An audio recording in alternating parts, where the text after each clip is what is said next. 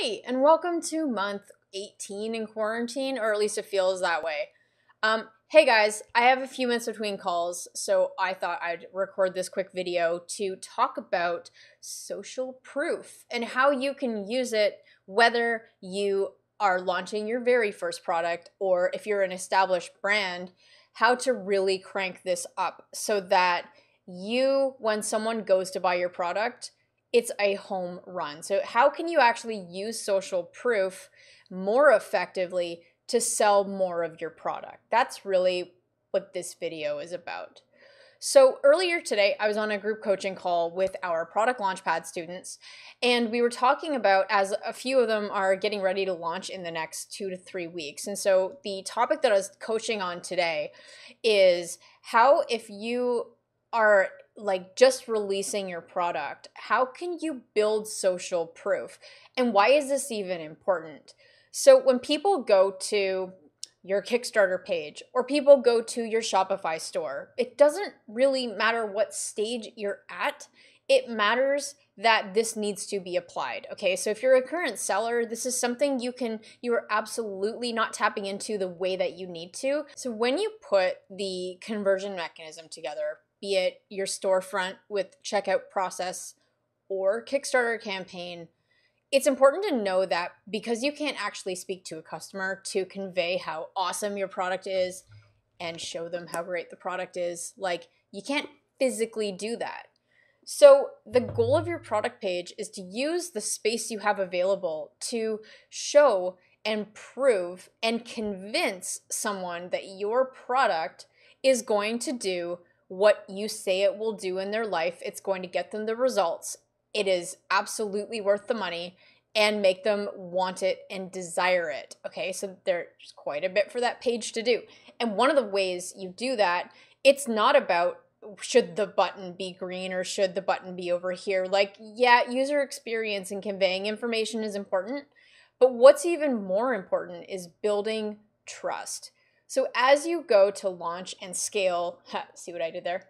As you go to launch and scale products online, you're going to go from your customers being your mom and your best friend to starting to play around with organic traffic in Facebook groups to paid advertising. And what you're going to find is the more removed you get from the equation in terms of like when you start to do paid ads, you're driving traffic to people and bringing people to your website who you've never met before. They've never heard of your brand before. So how do you build that trust? Okay, sure, there are things you could do on the paid ad side to warm them up with the video and then retarget them to your page with an offer, but it goes a lot deeper than that. And this is where this idea of social proof came in. And so the conversation this morning was, okay, so when they start selling this new product that they are putting to market in a couple of weeks, what has to happen for people to think it's a no-brainer to support them? Well, first off, you need a great early bird offer or an incentive to buy early, right? But secondly, the customer, especially on new products, sure, they want to be an early adopter and support you, but what's even more important and what's more challenging as a new product is you may not have built a trust profile or I guess portfolio, which is social proof. So we did a great brainstorming session this morning by looking at the assets that the 2 or 3 brands had and looked at how we can really leverage that. And the conversation was so effective that I wanted to, I guess, do a little thing with you today, because the reality is that a lot of first-time creators, not even first-time, even established brands, sellers online, I'm talking to a broad audience here, but like when you are selling a product online, what do you do when you're launching a new product and you literally have 1, 2, or maybe even 3 prototypes? How do you get social proof when you're limited to the number of people that can use it? Okay, so I want you to think outside the box and know that you do not have to wait until you have hundreds of customers using your product in order to start building social proof. Okay, you want to use the resources you have today and then leverage that across multiple platforms. So I'm going to challenge you for new products. Here's what I would do. If you literally have 1 prototype, you want to play test with as many people as possible. This is part of the testing process. So play testing means that you are going to a friend. If you're in the dog space with a dog product, you're going to go to a friend that has a dog and get them to use your product. If it's a game, you're going to play this game with as many people as possible. You're going to get real people that you know using your product, regardless of what it is. If it's a campfire grill, you do it, right? You do this not only to make sure the product is sound mechanically, but you also can use those stories when you have your friends using it and play testing. Take photos, take videos, get a quote from your friend. When you start posting on social media about, hey guys, I've been dormant for a while, but this is the awesome product we're bringing to market very soon.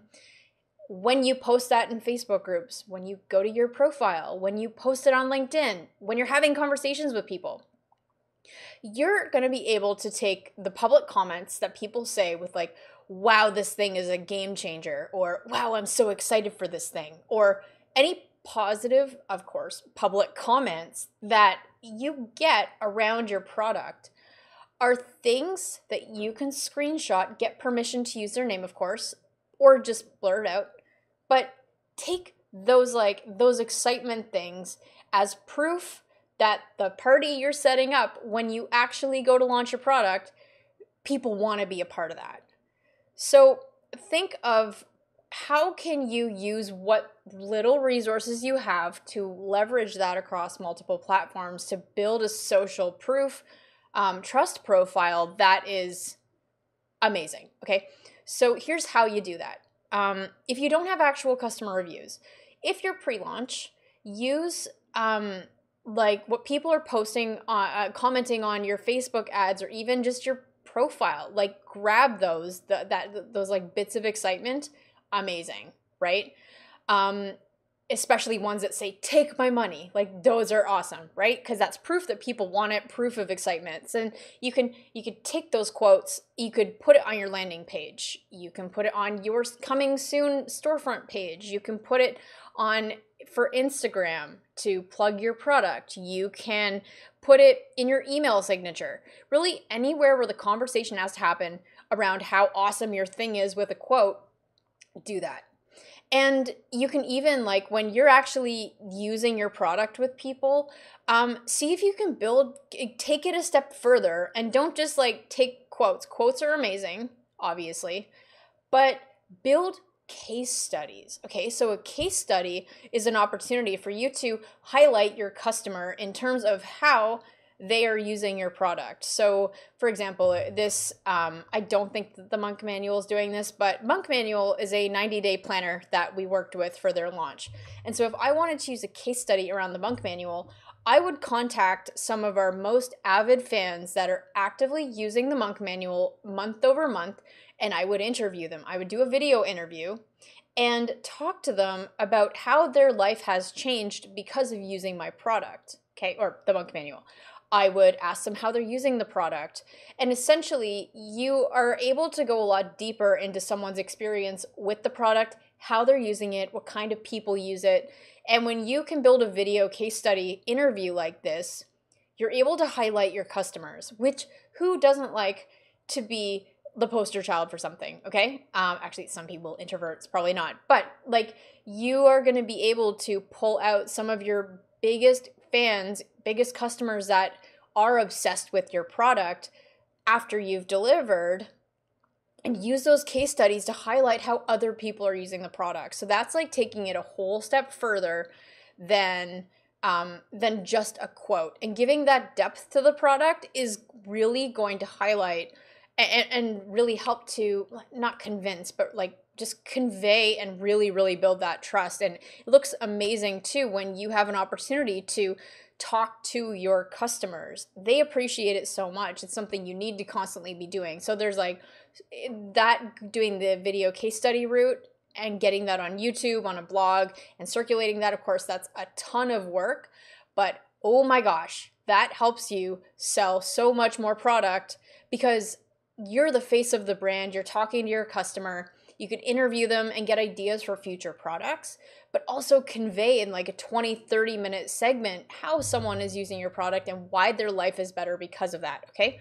So I love doing case studies. That's what I do from a coaching side, which is why you see some like me doing interviews with my clients. So if you think of how to apply that for your product business, that's one amazing way you can do it. And you don't have to wait until you've produced your product to do that. Like if you are play testing with, like if you're play testing with someone, you can interview your customer about different ways they see themselves using it, what they liked about the product, just things like that. You know, those on-camera testimonials and case studies are huge. So I do want to, in this video, I really wanted to make sure that I was getting you to think of a not so obvious thing that hurts conversions, but when you start to incorporate social proof a lot earlier than you think you can into your brand strategy, you're going to make sure that you are converting a significant more traffic, because you're able to build trust that much faster through the use of social proof. So this is what this video is about. If you have any ways that you found work super well to build social proof, or you want feedback on how your existing site can have more social proof, drop stuff in the comments.